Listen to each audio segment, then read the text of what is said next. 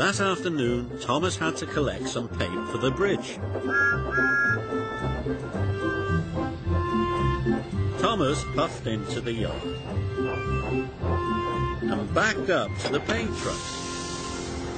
But Diesel was in the yard too. "Now I'll show Thomas who's best," Diesel whispered, and he gave the truck an extra hard shunt. Paint pots flew into the air and splattered down all over Thomas.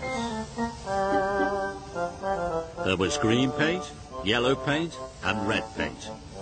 Thomas looked very silly indeed.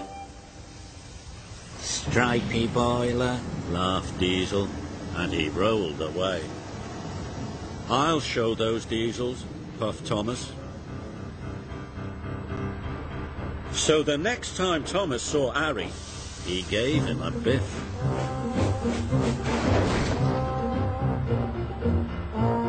And when Harry saw James, he gave him a bump.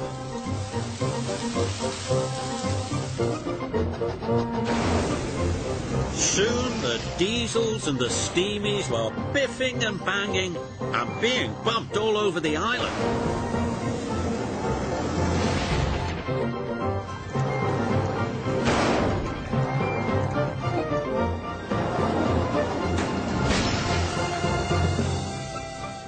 The engines were in a terrible mess.